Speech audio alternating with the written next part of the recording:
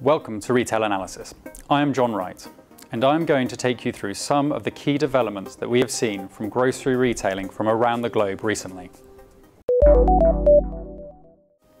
Carrefour's second quarter results highlighted how it is growing globally, but how its performance in its home market is slowing ever so slightly.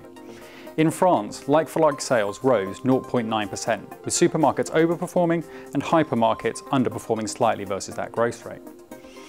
Carrefour noted that food like-for-like sales continued to improve at its hypermarkets, with its renewed focus on local products, fresh, and in pricing really helping to drive growth. Internationally, Carrefour said that like-for-like sales rose by 2.3%, aided by Spain and the key market of Brazil. In Brazil, Carrefour said that its continued investment in its stores, which saw it renovate 25 hypermarkets to date, and the strong performance of its Atacadão format helped drive sales in the country. Another retailer that reported its second quarter results was Amazon, where revenue growth surpassed expectations, increasing by 20%. The retailer noted a number of landmark developments in its second quarter, including the opening of Amazon Mexico, the launch of Prime free same-day delivery, the introduction of Prime Now in 9 cities including London, and increased investment in its fastest growing geography, India. To compete, we have seen other retailers react to Amazon's growth, with Francis Leclerc setting out plans to open a hybrid drive to be opened in 2016, Tmall.com promoting its online grocery platform in Beijing, Walmart taking full ownership of Yihaodian, and Alibaba and Unilever collaborating online in China to unlock new opportunities in that country. To hear about some of the best digital marketing innovations from retailers like the Netherlands Jumbo, the UK's Sainsbury's, and Singapore-based Redmart, come to our 2-day online and digital event in October in London.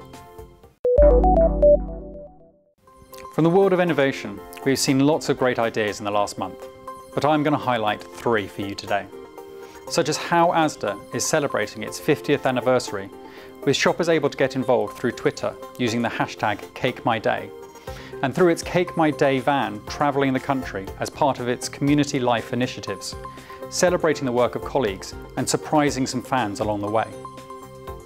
In Croatia, Molson Coors has introduced a new beer label that shows drinkers when the bottles and cans are perfectly chilled and ready to drink. Finally, in France, Système U is using augmented reality to show the provenance of products in shoppers' baskets.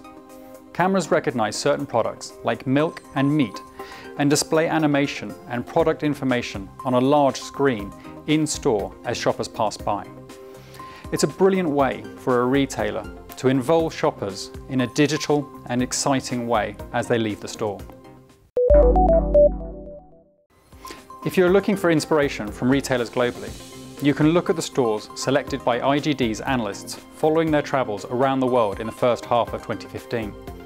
You can see premium-oriented stores like De Groffer's Many Supermarket in Denmark, the Yonghui Bravo banner in China, and Waitrose new store in Salisbury in the UK. While there are also value-driven stores too, like Winco Foods in the US, Biedronka in Poland, and Aldi's new store in Australia. Further details are available on Retail Analysis. Thanks for watching, and we hope to see you again soon.